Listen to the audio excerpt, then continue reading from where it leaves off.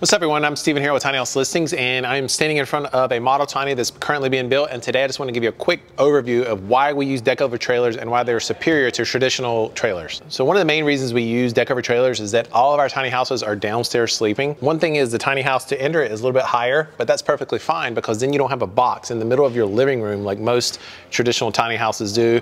They were built lower so they can be built under the wheel well, the tires on the trailer, and we just don't need that. Furniture's in the way, you even have to cut off some of the legs from your couch sometimes, things like that, and it creates all kinds of problems. So the great thing about our tiny houses, like I said before, is that they're all downstairs sleeping. Now, with every tiny house, you have to be under 13.5 feet, but with ours, it's no problem because for the most part, we don't have sleeping lofts above. The market has spoken, and we listen, and we do not build tiny houses that have lofts in them. Most people, when the tiny house arrives to wherever it's going to be, they try to take the wheels off, and it's not exactly an easy task. With these trailers that we use, you can literally take the whole entire axle off. So there's a lot of benefits to having a tiny house with a deck cover trailer, and that's the main reason that we use them. And I just want to share really quickly why we do that. So if you have any questions, email us at build@tinyhouselistings.com or go to tinyhouselistings.build. All right, thanks for watching. See you on the next video.